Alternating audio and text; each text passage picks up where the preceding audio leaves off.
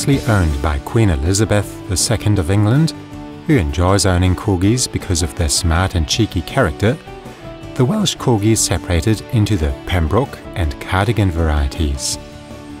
The FCI recognizes both as separate breeds. History and origin of the Welsh Corgi. The small lively dogs originated in Wales, where Corgi in Welsh roughly means dwarf dog. The dog's astonishing similarity with the Västgötaspets, the Swedish Vallhund and the Lundehund suggests that the Welsh Corgi arrived in the British Isles with the Vikings during the 9th to 12th centuries and is therefore one of the oldest dog breeds in Britain. For centuries, the agile dogs had the task of herding cattle, ponies and sheep in large open areas and driving them over long distances to cattle markets. To keep a herd in check, the dogs would run around nipping at the heels of sheep or cattle before quickly and skillfully dodging away. Corgis would also hunt rodents and other pests on farms, bark when visitors arrived, and play with children. Although Welsh Corgis increasingly disappeared from farms and pastures over the years, since 1933 they have been the favoured dogs of the English royal court, where Queen Elizabeth II bred them for many years until 2009.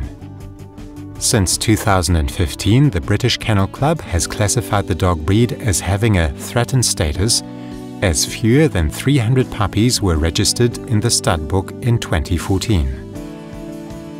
Appearance of the Welsh Corgi. Both the Welsh Corgi Pembroke and Welsh Corgi Cardigan varieties were first recognized as one breed by the United Kennel Club in 1925, but since 1934 the two varieties have been recognized separately. The Pembroke differs from the Cardigan primarily by its sometimes congenital stub tail, while the Cardigan has a long tail that reaches almost to the ground.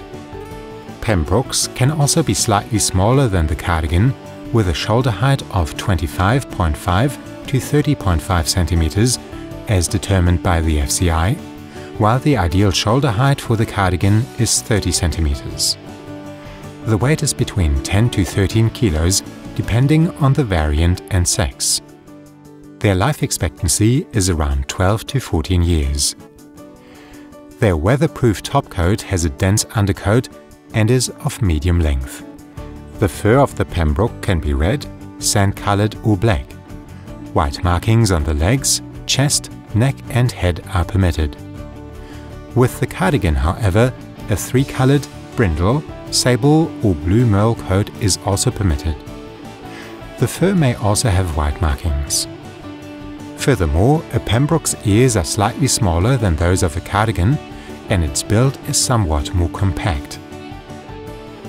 Temperament and training of the Welsh Corgi.